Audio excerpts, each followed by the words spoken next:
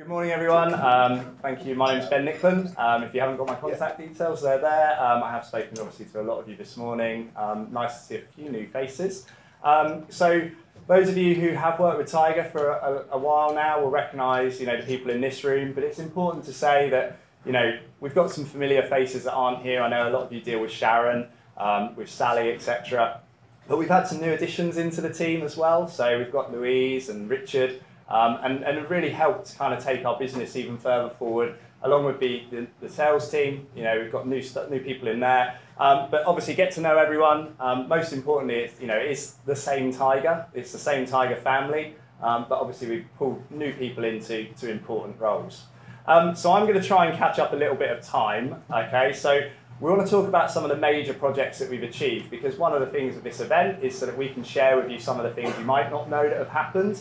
But also reassure you that we've carried on with the important things that we should be doing. So you'll pick up there that we released the 2020 R1, which was the real kind of major redesign of Prism to enable further scalability and new features with the UC and collaboration market. So we also did a huge project for us whilst in lockdown, but it was a good time to do it. We did a rebrand, and Louise was key to that. So thank you, Louise. And we'll talk a little bit more about that in a second. Richard joined us and really kind of formulated a new service management strategy for us. So again, it's all about taking the things we did well already, maybe formalising them a little bit more, adding a bit more process, but ultimately making sure we're trying to deliver a better experience for you as our customers. We've kept with the ISO 27001 certification, so it should be important to all of you. It's a prerequisite, really, where we're a data company, we're handling that information for you. That's a reassurance that we're doing the right things and we get externally audited as you do. This is a big one, as Stevie talked about. We actually shut our HQ for 18 months. Now, we had bits and pieces going on there, but we didn't have a full kind of staff return to hybrid working for quite a long time. And that's very odd for us. We were very much a head office business with some remote workers. So we had to adapt to that, like many of you did as well. Okay. We did the webinars. How many people in the room attended any of the webinar events? Okay, not bad. So if you haven't seen them, they're still on the website. Really informative. There's some panel discussion about the data analytics market. Really worth going and having a look at. Okay. And then something that I'm going to ask Louise to join on stage later is around this levelling up your UC journey concept, okay? And it's part of our sort of foundations for all of our messaging and communication moving forward. And she talks absolutely passionately about it. So I think you'll all enjoy just the small bit of content that we've got from her on there. And just here on the right, the October event. So we made quite a late call. We normally start preparing in about March. But actually in July this year, we said we desperately want to do this. It's an opportunity to get you all here. And so we appreciate your time today. And to our team, I know how much effort goes into it. It's a huge sort of task for us to undertake, but we absolutely love it. So let's make a great day. So we sat down and started talking about strategy. Where do we want Tiger to be for you in 2 years, in 3, 5 years? And ultimately, we have a vision which is to empower you to make better data-driven decisions, okay? We're dealing with more data than we ever have done before. It's a move from telephony only into UC, into collaboration, and we can see even further around some of the, the analytics and insights that's coming from providers like Microsoft and Zoom. There's a lot more information, and hopefully you can all benefit from that. And you might not know one of Louise's great lines. You don't know what the exam question is yet, and hopefully she's not going to say that later. But hopefully, you can say it. We won't know. So, what are our strategic pillars, though? So we've got 3 key ones. The first one is product. So if you haven't already met Phil and Steve, these 2 guys are solely focused on what we do for you, product-wise, where we're going, what the direction is. We're very fortunate. I said this in one of our all hands last week. We're fortunate we have people in our business who understand this domain. They've known it for 20 plus years. They know what should happen, they know what to do when it doesn't happen, and they know the right questions to ask. So we do a lot of that work behind the scenes so that when you actually take the product, we've already answered a lot of those difficult questions. We want to be a great company. We always feel that we achieve that, but ultimately you're the judge. So it's your feedback, both to events like this. Richard's going to talk about some of the Net Promoter Score work that we've been doing. Ultimately, that's our goal, to be a better provider and partner for you. And ultimately our people. So looking around the room, what do we do for them? We've organised, we've had to change to a more hybrid model. What do we do to keep the engagement up, make sure everyone understands where we're trying to go to? And ultimately, we, the same as many of you, have had people leave the business because ultimately it's opened new doors for them. So, sometimes that can be a positive, sometimes it's a big challenge, but, we want to create a culture that's very people-driven as well. Okay, so hopefully you will see that come through. Probably the most visual thing that you'll see that's changed, who remembers on the left-hand side there some of the marketing and brand that we had before? So that had been around for probably about 7 or 8 years, designed by Mike's own fair hand. And, we loved that and customers engaged with it, but we felt it was time for us to not reinvent ourselves, but just pull ourselves forward in a sense of who we are. So many of you will know the company name is Tiger Communications. We called ourselves Tiger Communications for a long time, but we're not a communications company. We're a data analytics business. We deal with information. And fundamentally, it kind of confused some people. We don't want to compete with your UC providers. We don't want to help you communicate into the outside world in a better way.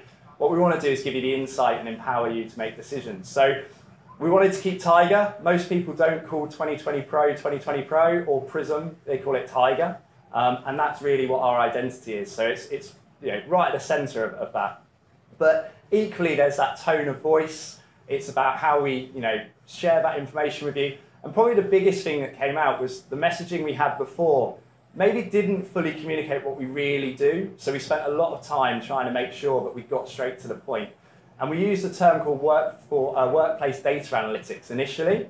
And that kind of resonated, but it's probably a bit more forward thinking. So it's a great long-term strategy. And Louise has done a lot of work to kind of bring that back to be, actually, let's level up and let's start where some people are and we progress through. So what did you think of us? Apologies to those that weren't in the room when we did this, but ultimately this is what our customers thought of Tiger in 2018, 2019 time. And we used that to really build on what do we think we are as a company, what's important to us, and ultimately drive our company values. And we engage with customers, with partners, with our staff to find out what are the key messages that we want to instill in all of our staffs and when we're working with you. So we love data, be inspiring, have courage, be yourself and achieve together. Okay, and hopefully with the progress that you see from the development, the way we support you, you'll see all of those are fundamental to how we operate. And Tiger and you is unstoppable. Okay. And we've also launched internally some value award winners for people that actively live and breathe those values. So a big round of applause to those people that won those at the end of last year. Some of them are in the room. Yeah, apart from one, Piers. So Piers is our Chief Information Security Officer. So if all the ISO work that we do, any security questionnaires you send our way, they go to him. And he absolutely loves it, which is a bit of a strange one, but I think he used it as a way to convince me I needed to buy him 2 Ultra 4K monitors for all the documents he had to read. So our success is your success. So Caroline talked about the customers that obviously registered and joined us today, but it's important for us to share with you that we're constantly striving. We're winning new customers all the time. You'll see across those different sectors that you all sit within. We've still been very successful, and we've put a lot of work into that. So it's a thank you to obviously everyone that's committed to us in the last couple of years. And we really, we are growing. We're doing lots of things that are supporting that. And I'm really excited for some of the logos that aren't on here that we know are coming in the next couple of months, because again, they're really setting the scene for where we think this industry is going. So, on that note, I'm going to invite Louise to come up and talk to you for a few minutes about how we communicate and how you can level up. Thanks, Ben. Hi, everyone. So Ben touched on the rebrand earlier, and I think it's important to stress that it wasn't just about a logo change and changing the colour palette for us. So Sorry. So it was about actually kind of putting the effort in to discover how we need to transition our tone of voice. And a lot of that was about transitioning from more kind of technical product information to more benefits-based messaging. Of course, we wanted to give ourselves a professional look and feel, and while we do actually really enjoy the kind of new look and feel of the brand, actually we wanted something that represented us and our direction of travel as a business. And really, at the core of the rebrand and messaging project, it was about helping our customers and partners, i.e. you guys, to understand the full breadth of our capabilities. Over the years, Tiger has become known as a call logging piece of software, and we do log calls for people to answer inquiries. But actually there's so much more to the platform, and there's so much more that we're helping customers to achieve, and this project was very much about how we communicate that. One of the most important things we did as part of the project was actually to interview customers, and some of you are in the room, so it's really great to actually put a face to a name and not be kind of sat on a webcam speaking to you. But this was a really, really powerful part of the project for us. Because it really helped us see things through a different lens and get under the skin of how you guys perceive us. And out of all these customer interviews, the Level Up Your UC Analytics journey was really born. So this is a concept that kind of sets out 5 stages of a UC Analytics journey. We start at the kind of level 1, which is log and respond, which is that kind of core call logging element to help you guys kind of respond really quite reactively to inquiries you might get within the business. This moves quite quickly into report and inform, so where you might actually start wanting to be a bit more proactive about the reports that you produce and what you actually communicate to the wider business, maybe automating reports and so on. We found by speaking to customers that this quite quickly can move into the analytics and the optimization side of the software. So things like looking at how you might optimize telecoms costs or maybe other processes within the business.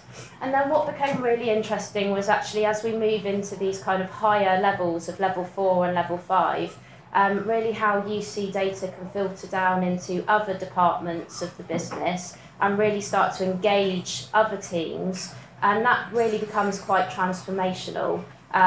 So there's a couple of customers that we were speaking to that've got great examples of this. For example, Lucas car dealerships, where they were started to use data to improve customer service across all the dealerships. Also recently spoke to West Dunbartonshire Council, and it's really quite inspiring about how they're using that UC data, putting it in the hands of other departments to really kind of engage people and help people make decisions with that data, and as Ben was saying earlier, make decisions that are better quality and make them faster. So this was a really powerful piece of work and something, as Ben said, we're really passionate about, and the next phase has been really about how we bring that to life. So we've called it our Levelling Up campaign, and the idea being that you should be on the stage of that journey, either level 1 to level 5. We appreciate it's not a linear journey, and it doesn't really matter to us where you are on that journey, but we have the software to help you, whether you're looking to level up. So one of the pieces of work that Mike and I have been working on is a guide to levelling up your UC Analytics. You will receive a link to that e-guide to download as part of all the follow-up content that's going to be shared. But one of the things that we thought that would be quite fun for us to do today is actually ask our audience where you think you are on your UC Analytics journey now. So obviously you've got the 5 levels to choose from. It's a case of going to menti.com and using the code that's on the screen, which is 61356769, and have a think about where you are on your UC Analytics journey and let us know, and then we're going to take a look at that, the results later. Yeah, just after the break. Yeah. Okay, I'll hand back to Ben. So just leave that on the screen for a second. The next thing we'd like to do is just invite Richard down just to give you an update on our service management team. So Richard's going to talk about that. Just hopefully, I'll leave your intro slide off while everyone takes the code down. Okay, so as a quick intro, so Richard joined us in December 2020? 2020, yeah, nearly 2 years now. And so came in to actually put his arms around the entire sort of field service engineers, the technical support, and actually help us drive that forward. So there we go, there's your intro slide, Richard. Thank you. There we go. So, yeah, thank you, Ben. So, yeah, nearly 2 years now. And I think when I came into Tiger, we were doing things well. Our customers loved us, as you continue to do so. But what I've tried to do is bring some developments into the process, move us more towards an ITIL model, which for those that work in the IT industry will know quite well. And it's ever evolving. We brought in incident, change, problem, all of those kind of high level processes to begin with. And as we go through our journey, we're now looking to continue to finesse and improve how we handle your cases. So the latest change that we've just brought in recently, this is our structure within the support team. So we have a support administrator, the gatekeeper, then we've got the service desk, then we've got second line and third line support. And what we're now doing is we're looking at those cases, and we've introduced triage times, triage targets, things like that, so that actually your case doesn't sit with one team for a long time. So it comes in, it's looked at. Quite quickly, the service desk know with 90-95% of cases whether they can fix it. If they can't, get it onto second line. Second line then know again within half an hour to an hour, can they fix it? No, right, get it onto third line. So we get the case to the right resource level as quickly as possible to try and speed up those resolution times for you.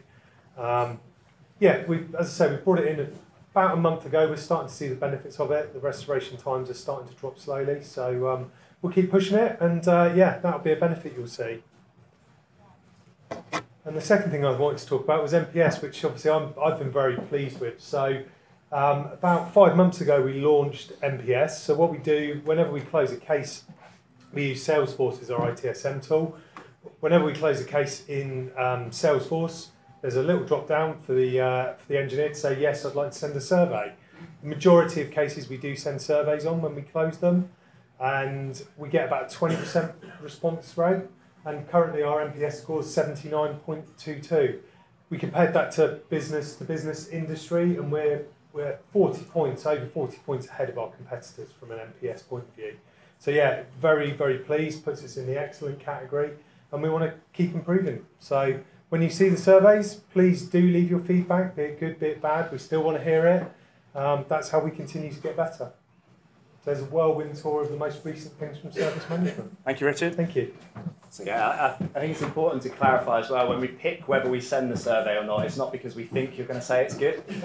So typically it's like if you've raised multiple cases in a short period of time, for example, then we're not going to keep badgering you to fill it in. But to Richard's point, we're open to feedback. I'd rather stand here and say that our customers like working with Tiger as that great company.